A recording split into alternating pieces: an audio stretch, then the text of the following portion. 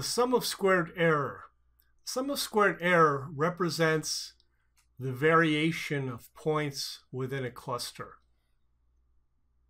When we use the term error, error means the difference between a point and the group's mean.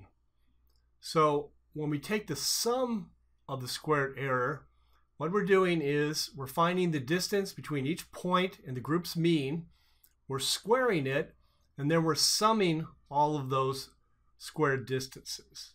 So once again, to find the sum of squared error, we determine the group's mean, we find the distance between the individual point and the group's mean, we square those distances, and then we sum them together. So that is the sum of the squared error.